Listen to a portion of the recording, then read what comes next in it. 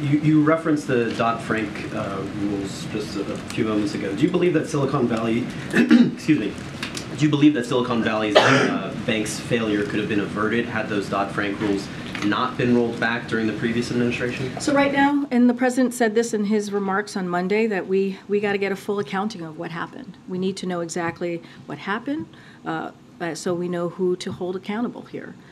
Right now, his economic team, the president's economic team, is focused on stabilizing the financial system and protecting depositors, not investors. We've been very clear about this.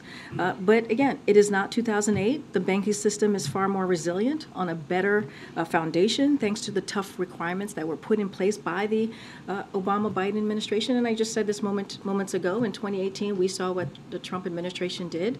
They did roll back some of those tough requirements. But again, we need to see exactly, do a full review, get a full accounting of what occurred, so we can make sure to hold those to account. And the administration moved to insure all deposits at Silicon Valley Bank and Signature Bank through the FDIC's Deposit Insurance Fund. So will that be the policy going forward for other bank failures? And in terms of future legislation, does the administration support changes to the existing $250,000 cap on FDIC insurance limit for checkings and savings accounts? So again, I'm not going to get ahead or get into hypotheticals on what the future is going to hold. And I've said this moments ago as well, which is, look, we need Congress to act, and we need Congress to take a look of what else can be done. That's why we're supporting the legislation, the bipartisan legislation that I just mentioned.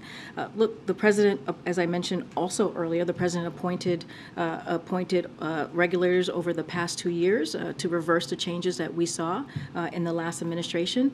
But again, Congress needs to act. As far as the $250,000 deposit insurance limit, we have more to say on the specific regulatory changes in the next few days. I'm not going to get ahead of what the regulators are going to decide moving forward. But that's something that you guys are looking at. I'm just not going to get into specifics or get ahead of what they're currently looking at or what they're going to be announcing. And in